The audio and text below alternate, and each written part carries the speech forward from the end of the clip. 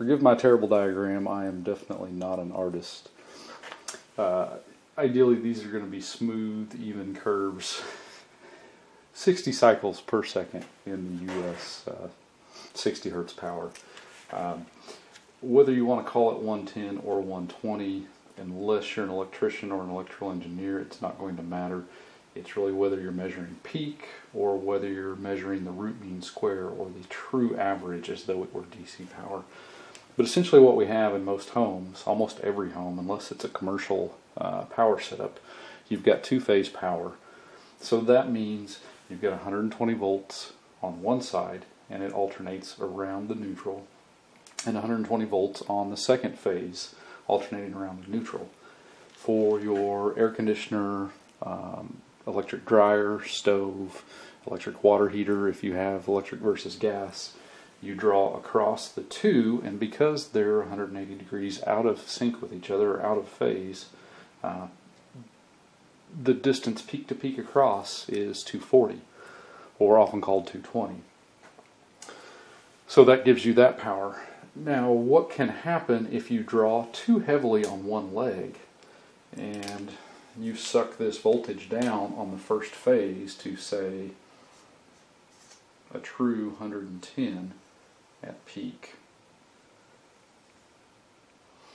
And of course my drawing's terrible. You're probably not going to disrupt the phase, but you're going to see your peak change. And actually we'd come up at the same point because our phase hasn't changed. But the idea here is that you have put so much load on this one leg that you've actually pulled the power down. Well, why is this a big deal? It's not like a light's going to be that much dimmer at a slightly reduced voltage. Maybe a motor on my table saw turns a little slower. Probably in the general scheme of things not that big a deal. But at the transformer, that big round object at the pole where the power company steps down power and brings to your house, these two must sum up to 0 when they meet the neutral at the transformer.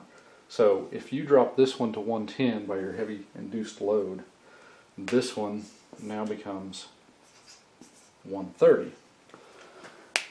Where that's a problem is any device on this other phase that can't handle that increased voltage is going to be damaged. Now, is it going to be immediate? Well, it depends on how far out of balance you get this. At 130 volts, maybe not immediate, but over time, definitely.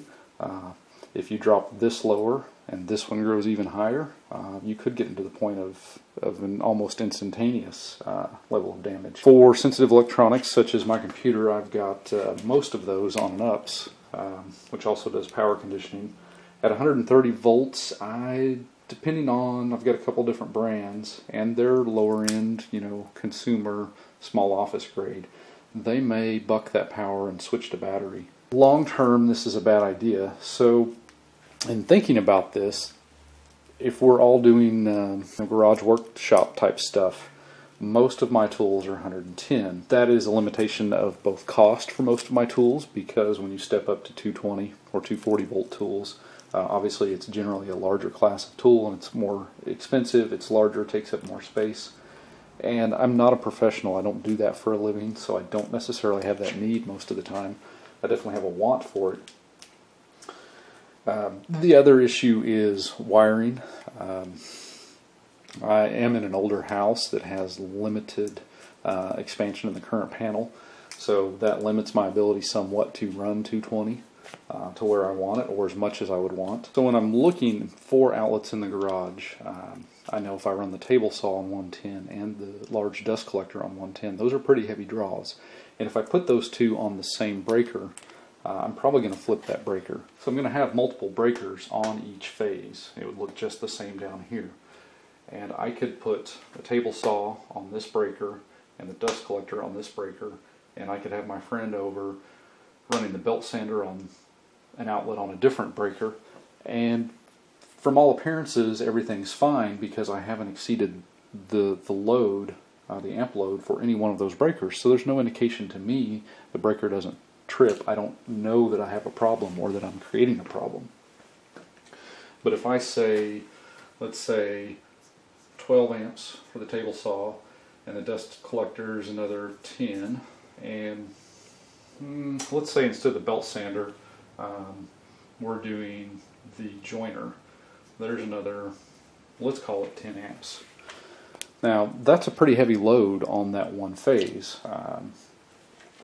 I have 200 amp service, which is pretty common in most newer houses in the US, so at some point somebody has upgraded this one. It probably wasn't 200 originally. So I'm drawing 32 amps off of one side, so each leg is 100 amps. A little over 30% of the rated load. Probably not going to be too bad of an issue. But what if my refrigerator's also over here, and let's say that's another 10 amps. And now the wife's in the bathroom and she's got curling iron, and let's call that 5 amps. So it's not just what I'm running with the tools, but it's also any other load in the house. Now, something sensitive here, such as the deep freeze, is on a breaker on this other phase.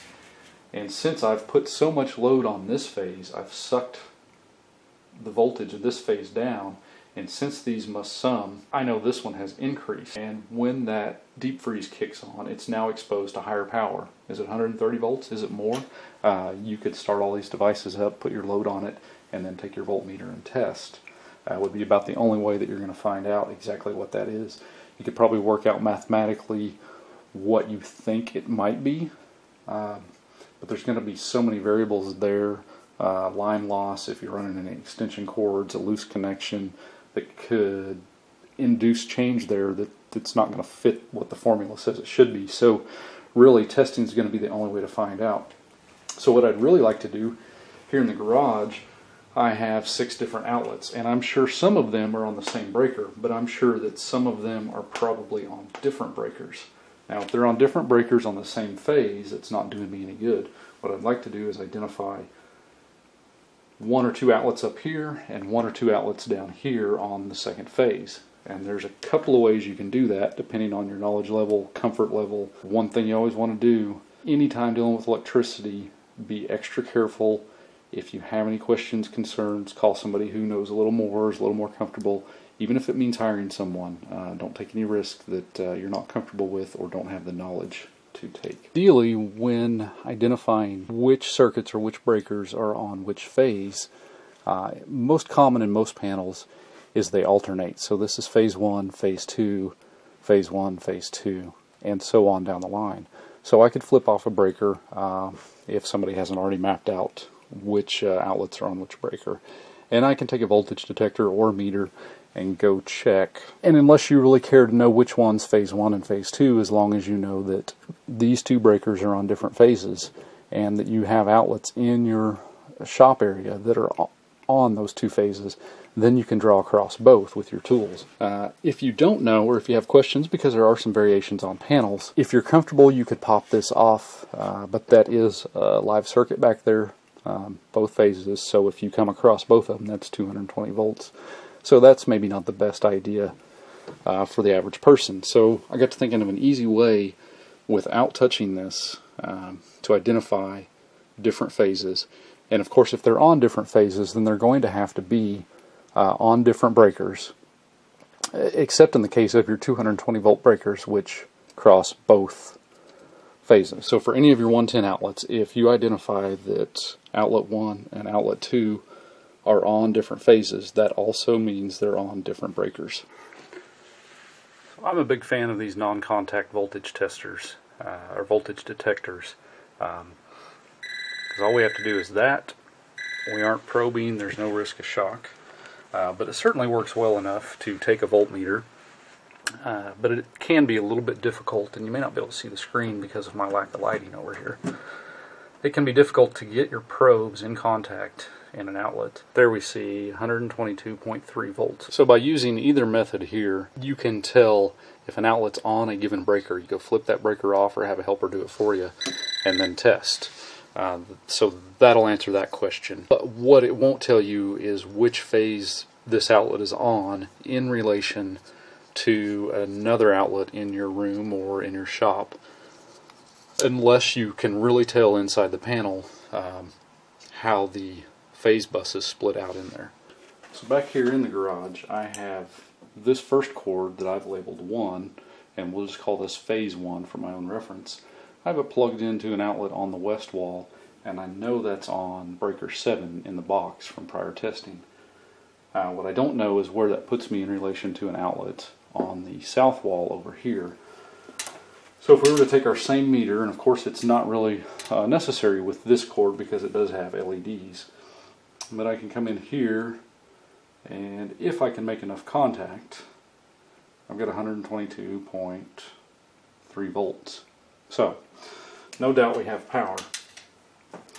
And what we know for the 110 or 120 outlets is this is your black wire, that's your hot wire, your actual power wire, and the white wire is your neutral at 0 volts. So actually voltage is at 120 and then at a negative 120 as it cycles through. The small connector in an outlet or an extension cord, and you can see your black wire there, is the hot one.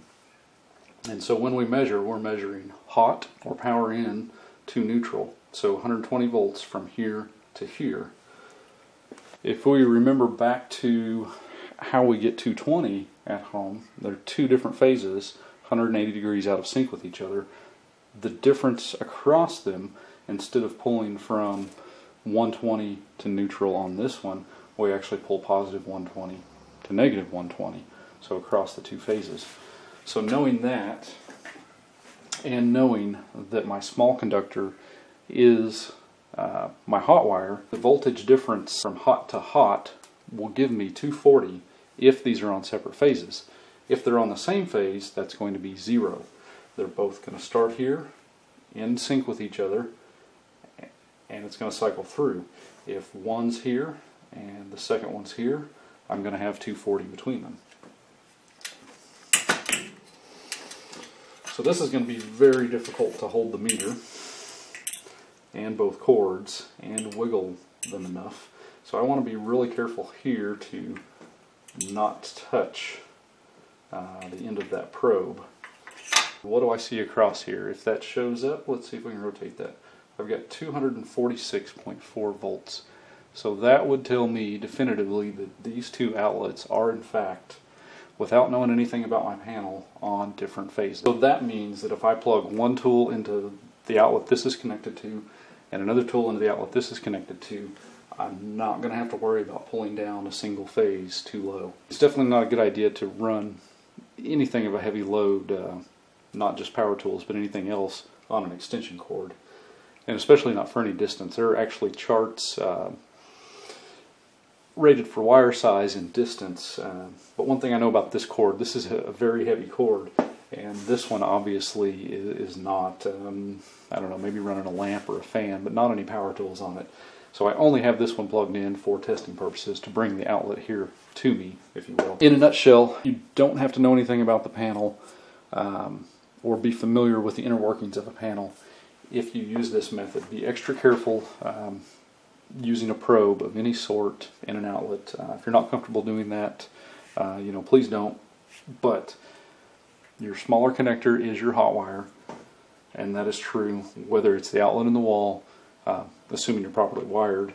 And just there are a few of those that are miswired, and for most appliances it's not probably going to hurt, but still, you don't want phase and neutral reversed. Call somebody to fix that. But if you measure from small conductor to small conductor and you get 0, they're on the same phase. If you get 240-ish, they're on different phases.